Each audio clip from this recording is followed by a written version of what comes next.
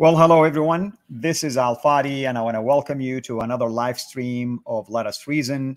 And today's topic is going to be another special edition of that. With us in studio here virtually, our dear brother, Robert Spencer, otherwise known also for his blog, Jihad Watch, or the Jihad Watch, I should say. And lately, him and David Wood on David Wood's channel, they've been doing the Week in Jihad, I believe the name of the series. So if you don't know who he is, you might want to go and explore Jihad Watch. Just Google Robert Spencer, or at least go to Acts 17 Apologetics and see the many weekly updates that they do together, him and David Wood.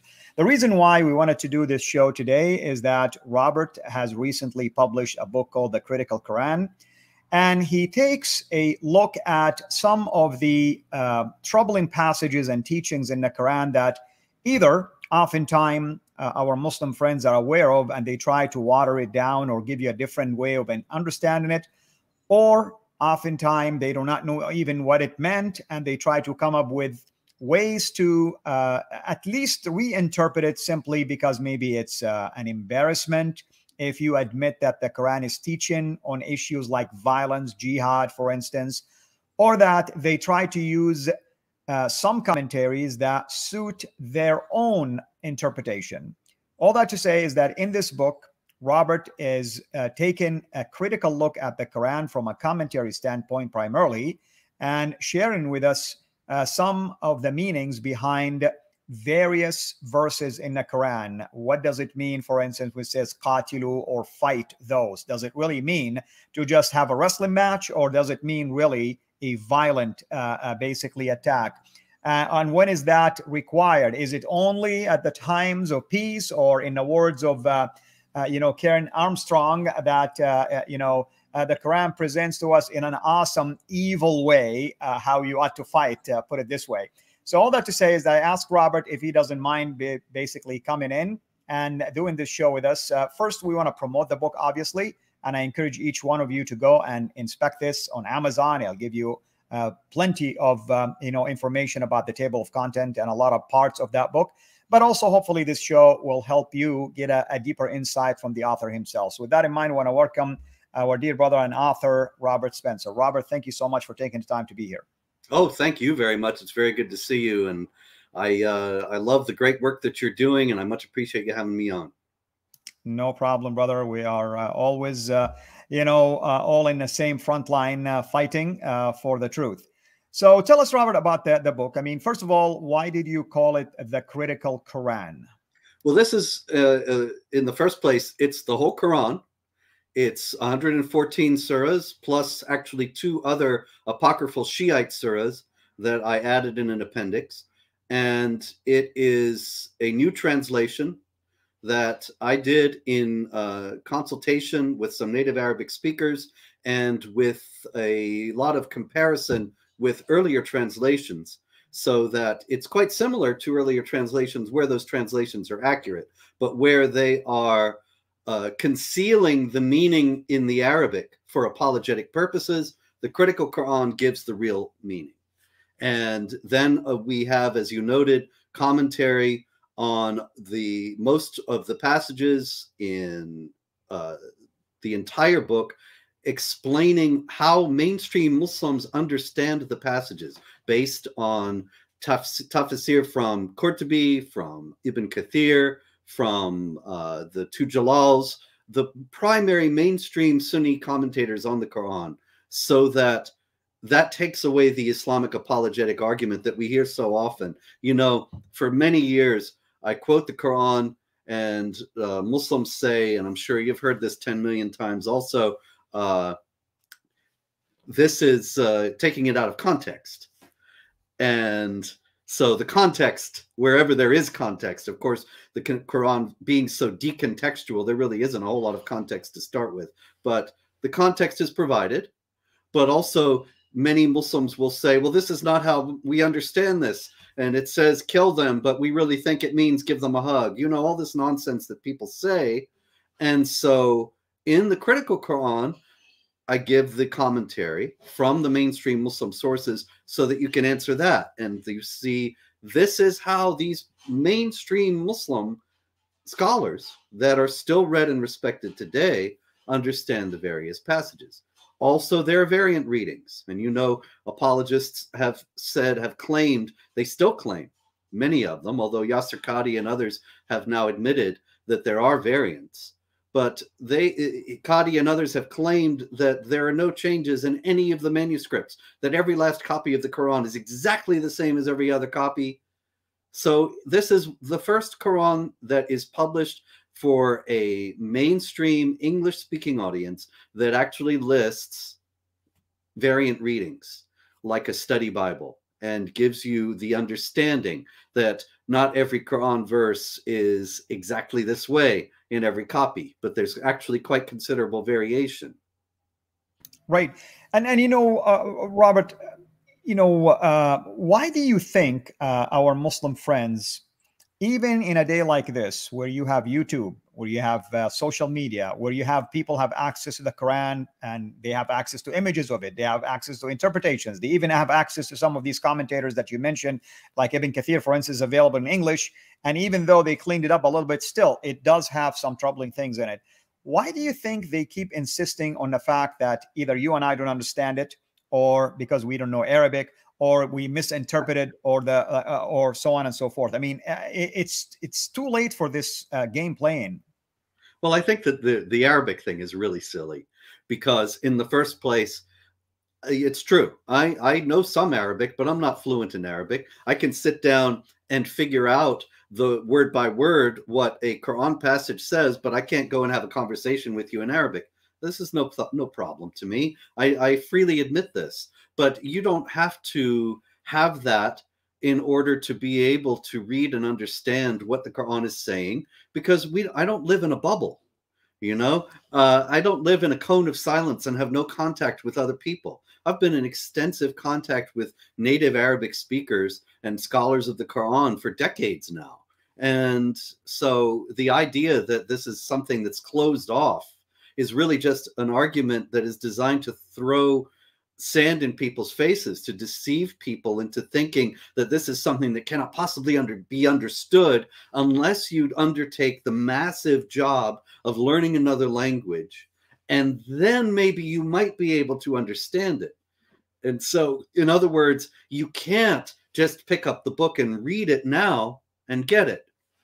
And so it's designed to fool people into thinking that they can't really trust the evidence of their own judgment and their own senses when they read the translations. Of course, many translations are made by Muslims and for Muslims, and so there's no real reason for the Muslims to cast aspersions on them, except, of course, when they're inconvenient. And they keep doing this. Well, you know, what else can they do, really? I mean, what are they going to say? You don't know Arabic? What are they going to say? That they see, actually, this is the heart of the matter. They know that what we're saying is true. They know that what we're saying is accurate. And so what can they say? They can't meet us on a level playing field and say, well, you're right. So the only thing they can fall back on is that, oh, we must not really understand it, or we must not be being honest about it. Like even now in the chat, I saw some guy say, don't lie about what the Quran says. The Quran only teaches defensive jihad. Well, this is, you know, you and I know this is just a flat out lie, but a lot of people don't know. And that's one thing in the critical Quran that I show are the passages that are used to justify offensive jihad and how they are understood and explained by the commentators.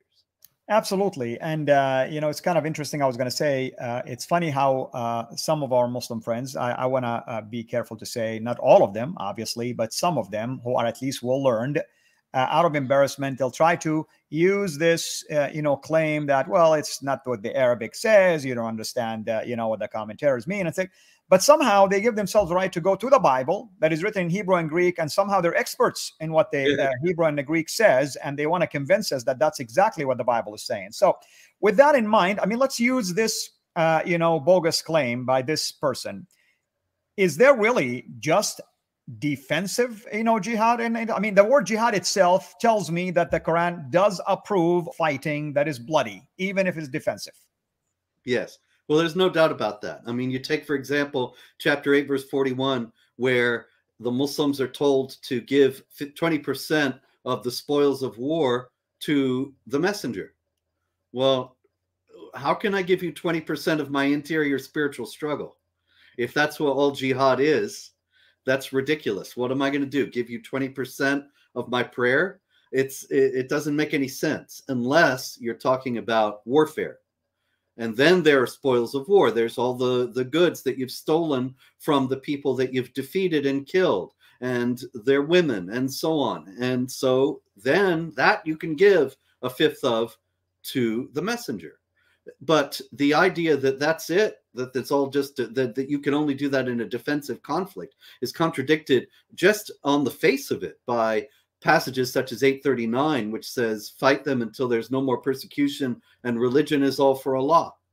Well, if religion, okay, if I'm over here not fighting and I'm a Christian, then my religion is not all for Allah. Consequently, they have a responsibility before Allah to fight me, even if I'm not doing anything and minding my own business right here in my office. And so that's offensive. But if that is not true, then you are not fighting until religion is all for Allah. If you leave me alone as a Christian, then you're not obeying the Quran. So offensive jihad is absolutely warranted in the Quran and mandatory.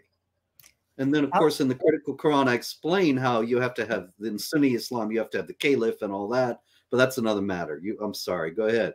Oh, no. I want to confirm what you just said. And incidentally, I was at Clubhouse a couple of days ago. There is a new app called Clubhouse, and I've been invited to by a number of wonderful brothers and sisters. And I'm always careful not to really be involved in something that I'm not familiar with. So I was just listening. It was really actually past midnight, and there was a room in there, and someone was talking about, some of these topics that you just mentioned about the Quran actually promotes violence and things like that. And a Muslim showed up and began to use the usual mantra. No, you guys don't understand what the guy. No, the Prophet was so peaceful that he only had to fight those that fought him. And then he quoted from chapter 2 of the Quran, known as Surah Al-Baqarah, the cow, basically, chapter 2, starting from verse 190.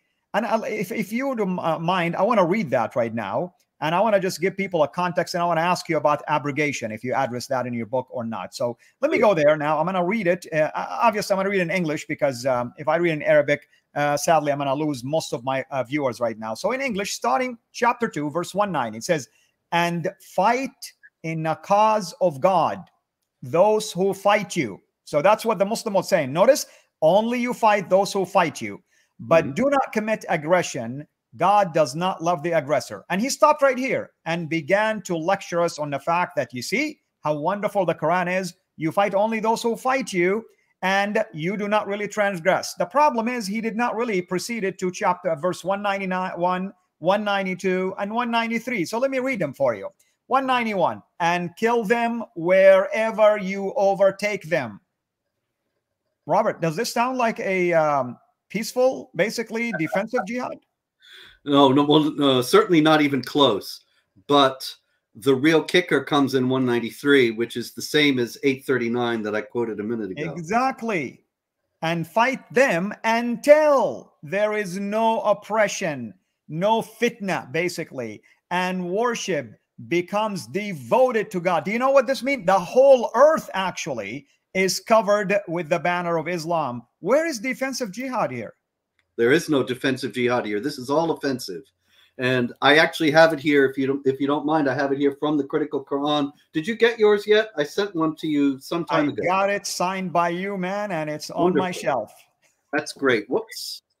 I hope I didn't disconnect there. I just No, I'm still here. Oh, there we go. Okay. But I was going to say this, while you're looking for it, I want to tell my audience here, our viewers, is that while verse 190, you can use it that way if you want to take it out of context. Guess what? It was abrogated by verse 191, 192, and 193. That follows. Yes. And so actually the note on 193, this is the note in the Critical Quran. The command to fight until persecution, fitna, is no more and religion is for Allah. reveals that there is an aspect to the warfare enjoined by the Quran that is not purely defensive. Muslims must continue the war until Allah's law prevails over the whole world, which implies a conflict without end until that goal is attained. Now, that's me talking, but then I give you the authorities. Ibn Hisham explains that this passage means that Muslims must fight against unbelievers until God alone is worshipped, which makes for a long war. Ibn Kathir explains that the verse means that Muslims must fight so that the religion of Allah becomes dominant above all other religions.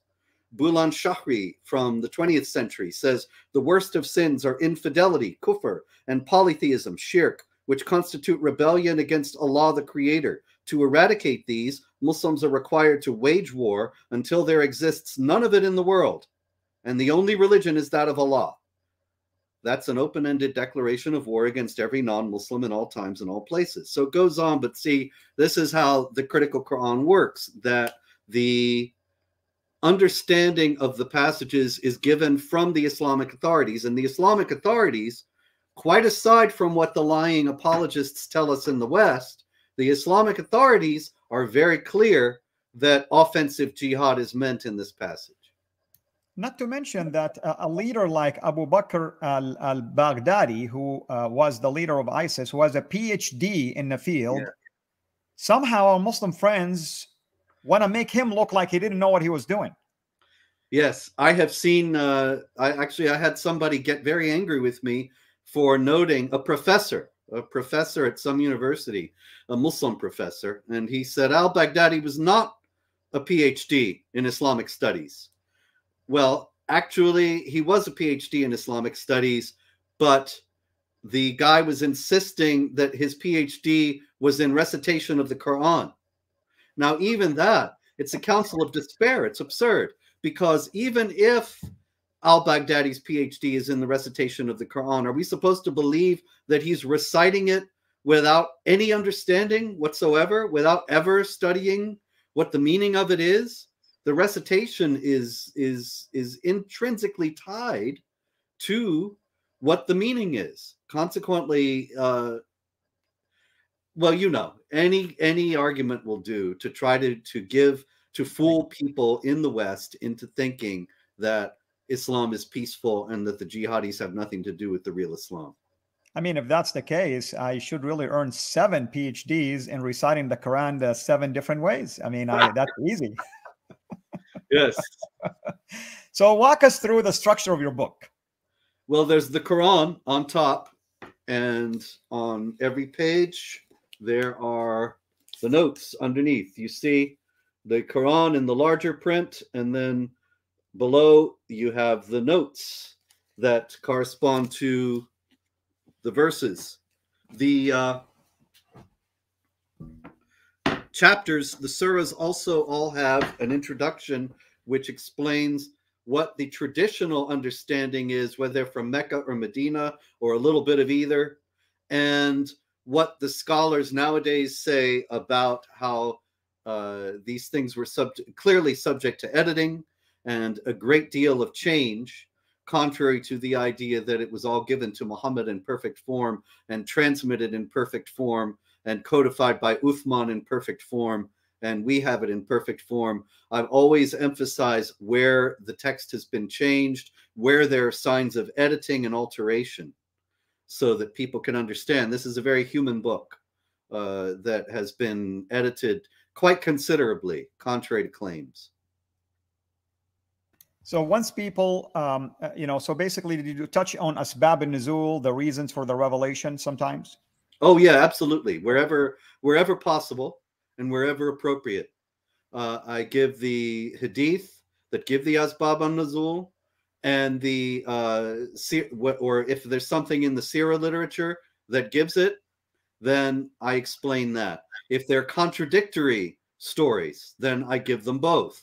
Like, for example, at the beginning of Surah 66, where we have the threat by Allah that if the wives of Muhammad don't behave, then he will divorce them and give Muhammad better wives. And then I give the story about how Muhammad was angering some of his wives in skipping their turns and that the alternate story is that he was eating honey after he'd promised not to and had bad breath. And that both of these stories, of course, are 9th century stories that appear to be written in order to explain a completely opaque passage rather than existing and the passage being a reflection of those stories. That is, the Asbab al-Nuzul literature all comes from 200 years after Muhammad, and so or after Muhammad's supposed to have lived. So there's no necessary connection to the Quranic text really at all. But I do give the explanations that are offered. And when it comes to, let's say someone is asking a very good question, Jody Roger Bishop, and a friend of ours. He's saying, which Quran did you choose? I think he meant which reading. Did you use the Hafs, basically, the most common one, to rely on that? Okay. I did, but where there are Warsh variants, I list as many Warsh variants as possible, and as many other variants as I could find as possible. There were some that were a bit more complicated, and I didn't want to get into a lot of Arabic grammar for people who don't speak Arabic. Right. So I didn't, it doesn't have all the variants, but a good representational sample. And excellent. As I say, even one, compared to most Qurans that are published in English, it's extraordinary even to have any of them listed at all. But yeah, it's the Hafs version with a lot of Warsh variants noted and a lot of others. Cool. Now, when it comes to tafsir or commentaries, you did mention already a couple of names. Were you sticking only with specific names, or did you use a variety of them depending on the context and depending on the reason behind the verse? Yeah, quite right. I use a wide variety. There's some that I went back to again and again because of their importance within the Islamic tradition. And some people who I cite frequently because of their importance to modern Muslims, like Maulana Maududi.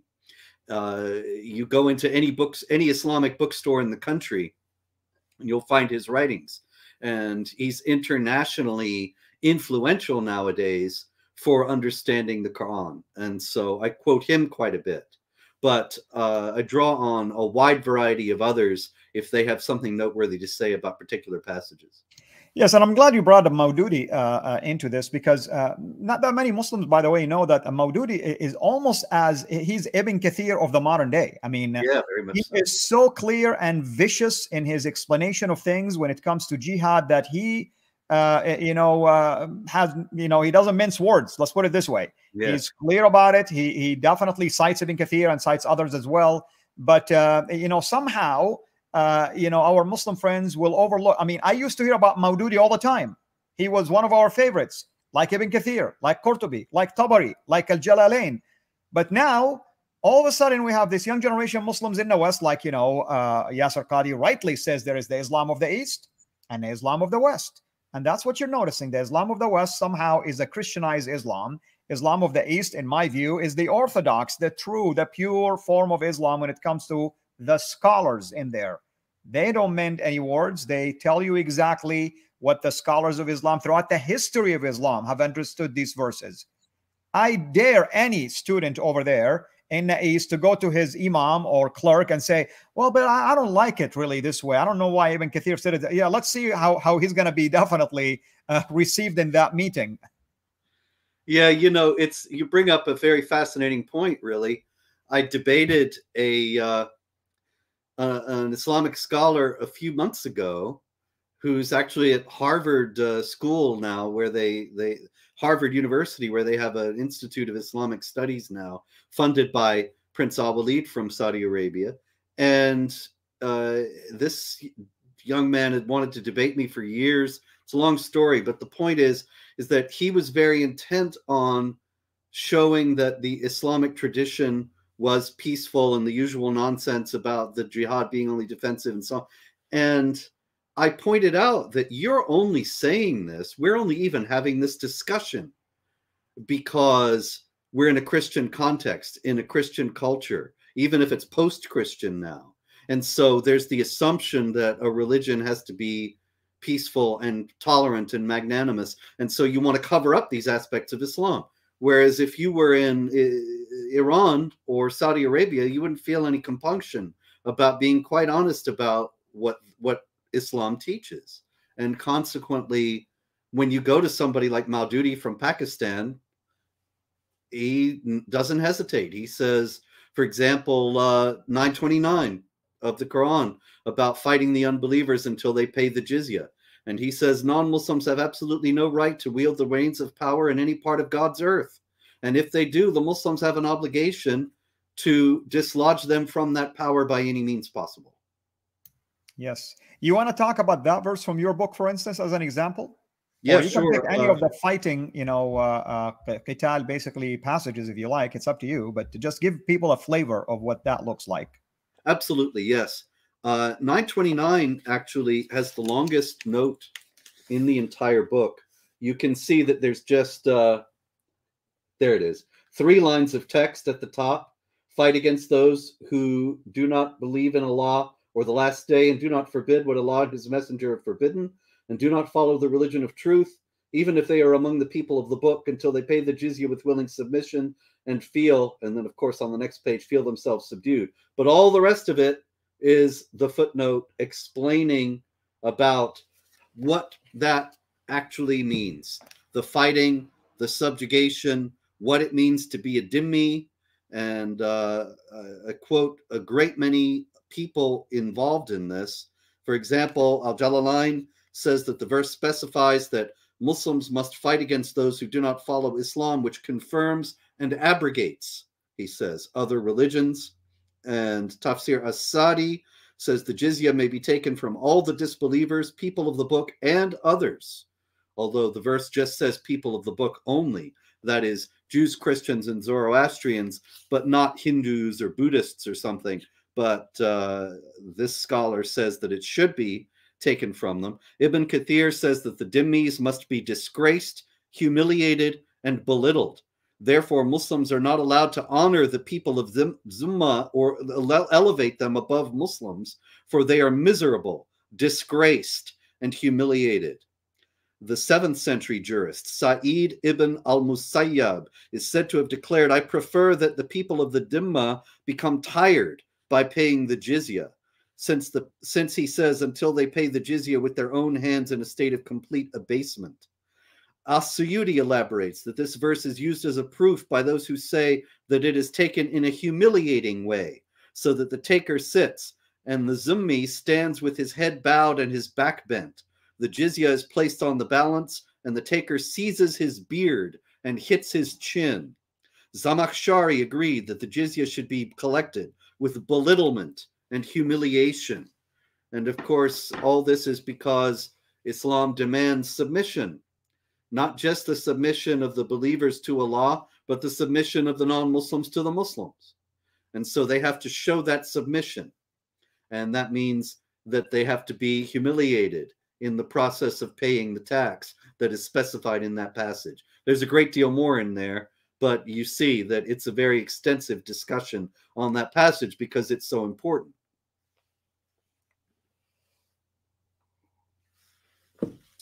I lost the sound. Oh, there you're muted. I'm sorry.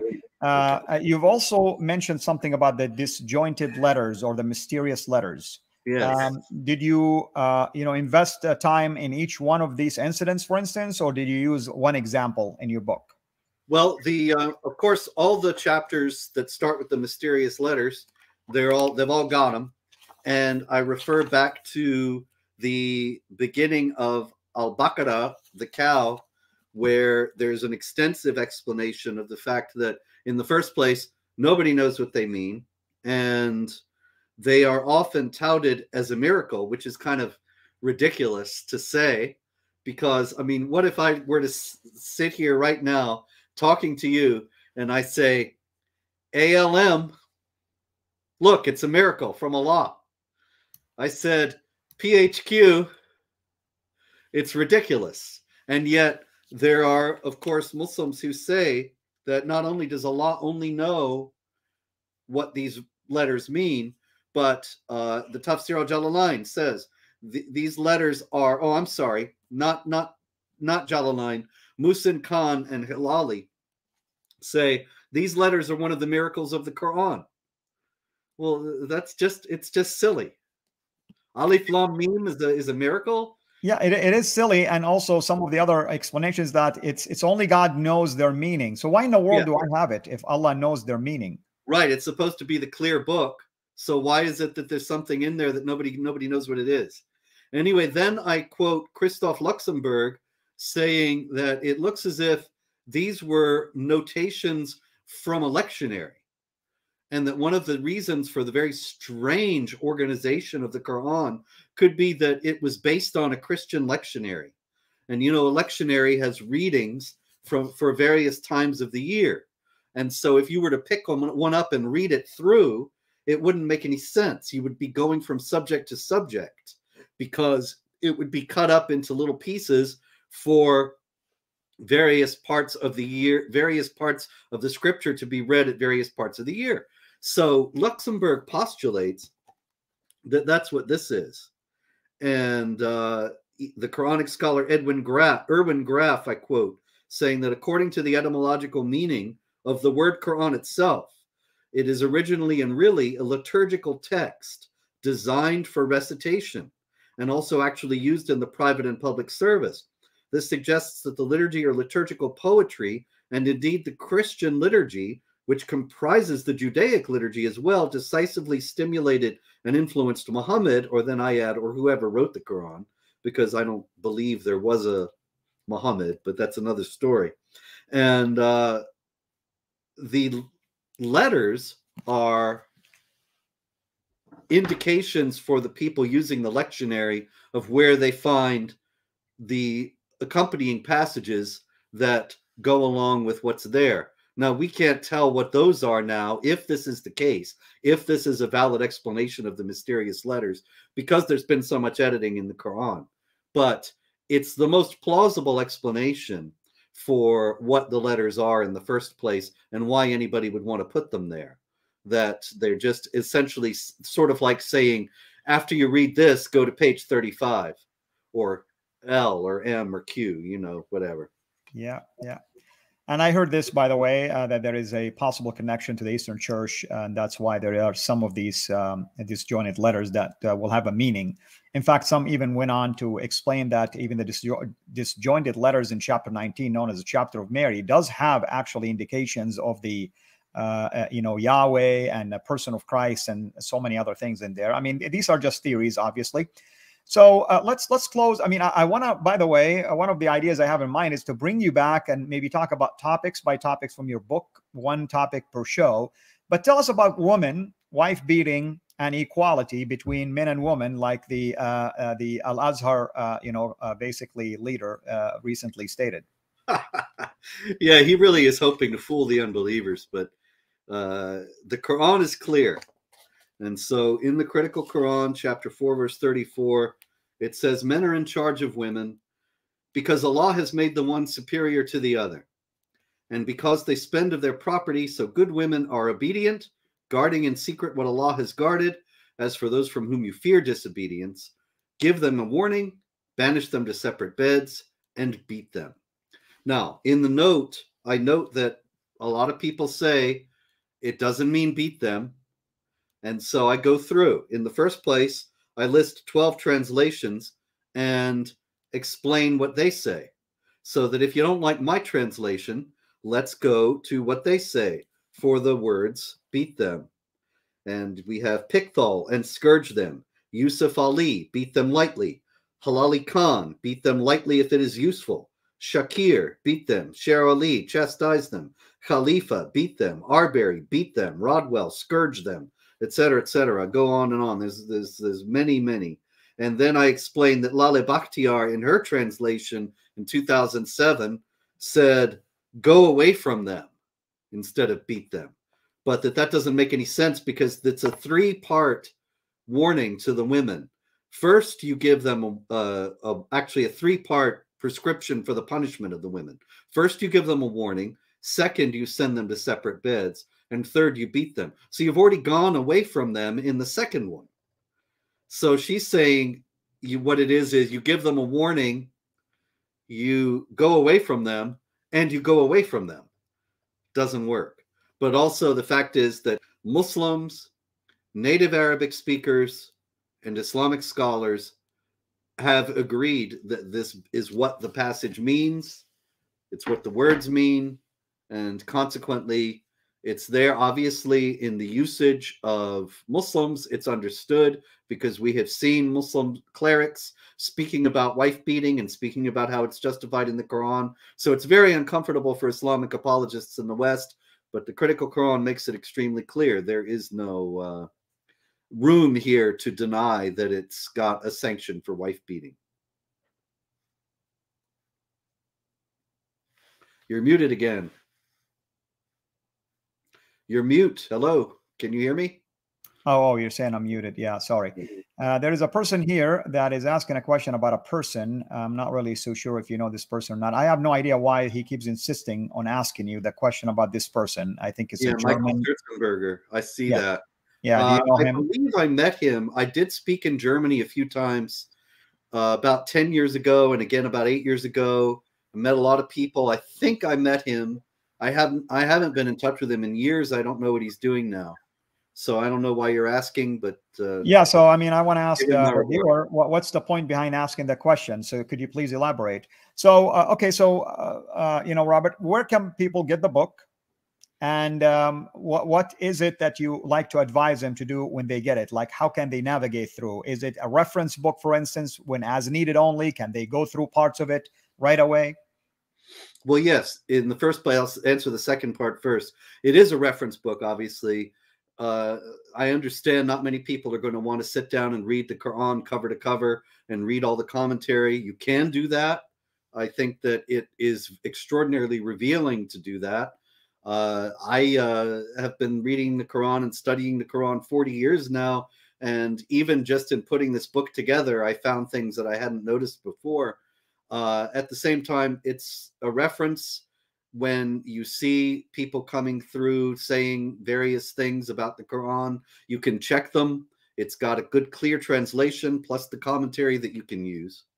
It's at Amazon. It's interesting to note that it immediately became the #1 best-selling Quran in the Quran category. And this was so upsetting, apparently, to Muslims that it was taken out of the Quran category by Amazon. It's not. When is a Quran not a Quran? When it's critical, when it's not fulsomely positive and apologetic. So in any case, it's still available, at least so far, from Amazon, as well as Barnes & Noble. And it is, yes. I did see it on Amazon. It is available. Okay. So can a cat walk on it? Did David Wood do the cat walk testing on it? Yeah, we haven't tested that. I don't have a cat, so we'll have to find a cat and see what we can do. Well, that's wonderful, Robert. Really, I want to extend the invitation to you that the two of us maybe, since I have a copy, we can decide on one specific topic. We go through the notes, some of the passages in that chapter that deal with that topic, some of the commentaries. I'll bring in the flavor of also some of the additional stuff that I have from Arabic sources. So if you're open for that idea, I would love really to explore it once a month at least with you. Oh, that would be great. Sure. Absolutely. I'd be very honored. That's awesome. Thank you so much, of course. And again, where can people go and subscribe? Do you have your own YouTube channel? Is it named Jihad Watch, or is it named after you? There is a Jihad Watch channel.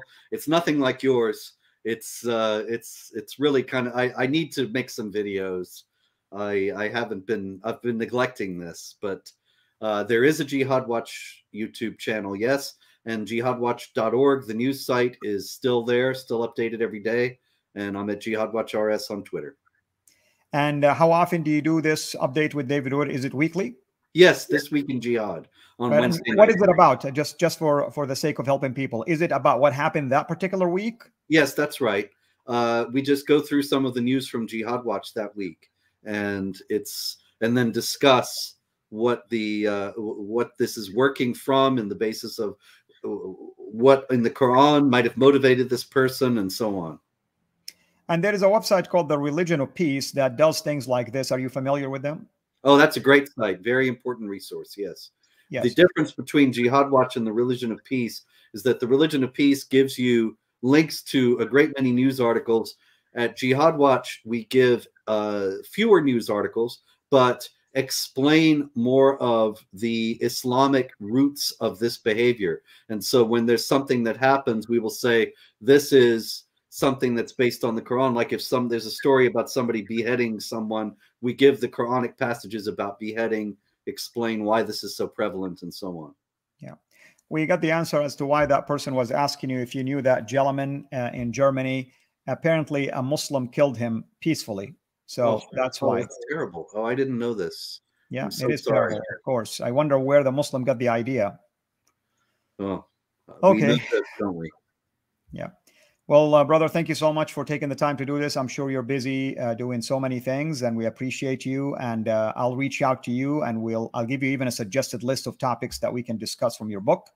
And we'll take it one by one. I think people will benefit a great deal to know about certain topics and what the commentators are saying about it and what the Islamic opinions. That's what I like about, the idea that you're citing their own sources. I mean, you're not giving your opinion only.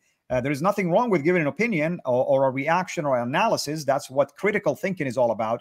But you are supporting it from their own sources, and not just any sources. My goodness. I mean, I grew up hearing Ibn Kathir, Qurtubi, Tabari, Zamakhshari, Razi. These are big deal names. I mean, you're taught these names at the university level. If you do a master's degree or a PhD in Islamic studies, these are the sources you go to. Since when they are discounted? That's the troubling thing to me. When Spencer quotes them.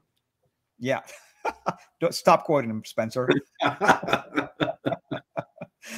Well, that's wonderful. Thank you so much again for your time. Thank you, everyone. I appreciate you, and I appreciate our moderators for taking time to do so. Hopefully, I'll be catching up with you folks soon. I think I'm going to have, I have to look at my schedule. I think I have another live stream tomorrow. And then next week, I will be in studios doing a lot of, recordings, but I'll be doing a couple of live streams with certain people from the studios as well. So we'll keep you guys posted. Thank you, brother. And we appreciate you. This is Al Fadi, over and out.